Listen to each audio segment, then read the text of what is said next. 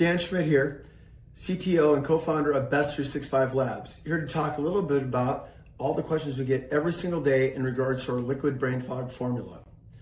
One of the questions we get, really the top four, is why the difference in colorization? 2, what's the best way to take it?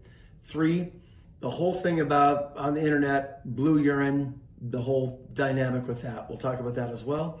And then 4, we get many questions, especially in regards to our MODS-Max liquid delivery technology. So stay tuned. We're going to go through those. We're going to answer those questions, and you're going to learn a lot of new things that are super important when it comes to methylene blue. Let's tackle that first question on color variation.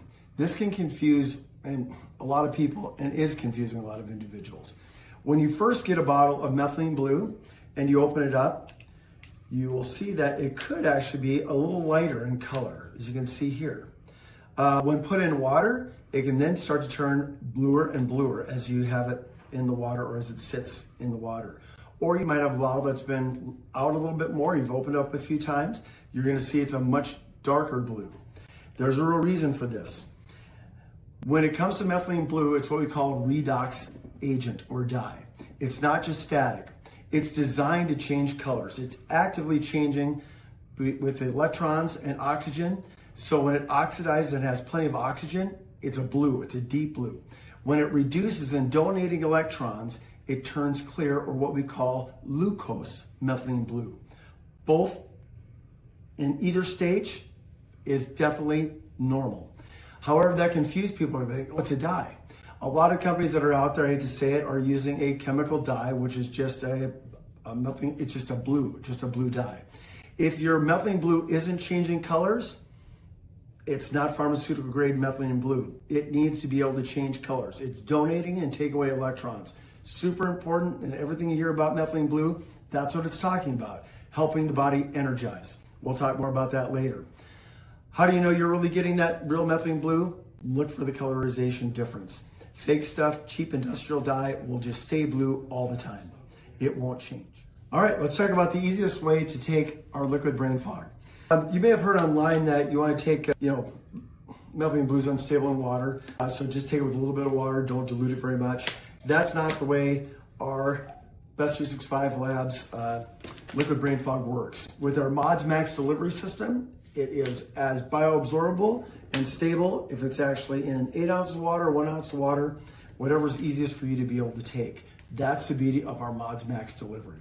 It opens up that submucosal membrane so your body can absorb it. It breaks down biofilm, which is actually one of the barriers that cells aren't able to absorb very well. So let's just take a little bit, and I'm just gonna take some. We had the 2 open bottles. We're just gonna put some into there. You can see, not super blue, but it is blue. The longer it sits in there, it's gonna turn more blue. We'll take a new one as well. We'll put some in there. You'll see that. Interestingly enough, as that sits, you're gonna start looking at it getting bluer and bluer as it gets more oxygen. Now for fun, I'm gonna do this real quick. I'm just gonna go over the tap. I'm gonna actually put more water in here, and you'll see what happens here. Just a moment as we do this, and it is now a much darker blue. Why? On that tap water? Because guess what was in there? We had more oxygen flowing into that, so look how blue we got. Same difference. I can take the same one, I can drink this here right now. Do not spill on yourself. If it's like this, it will stain you. And there, I can drink it through a straw. I don't have anything as far as a blue tongue. You don't have to have a blue tongue to take methylene blue. Even if I'm in, look how dark that is. See how that did?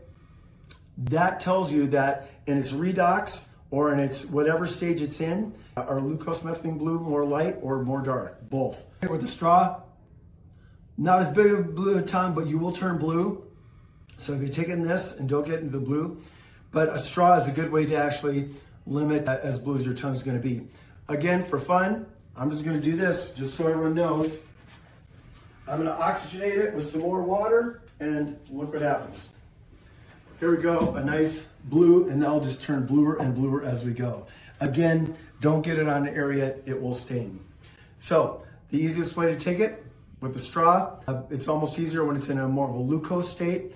Don't be fooled, it is methylene blue and it's full pharmaceutical grade in either color. Thank you. All right, let's tackle our third question, blue urine. When methylene blue exits the body, you're going to notice that your urine may be blue. There's a myth out there, important for you to know, that they say that if you don't urinate blue for 24 hours every time you urinate, you don't have real pharmaceutical methylene blue. That is false, completely false.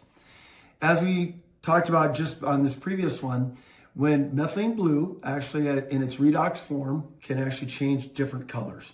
So what happens is when you take methylene blue into your body, it can either donate electron or take away electron. That's the magic of methylene blue.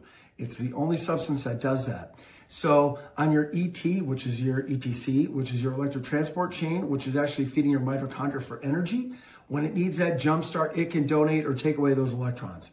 So when it exits the body, whether it's in whichever state it may be, from its donating, from its redox, or if it's actually taking away electron, it can change colors. So you might notice, oh my gosh, I went to the bathroom and guess what? I urinated blue.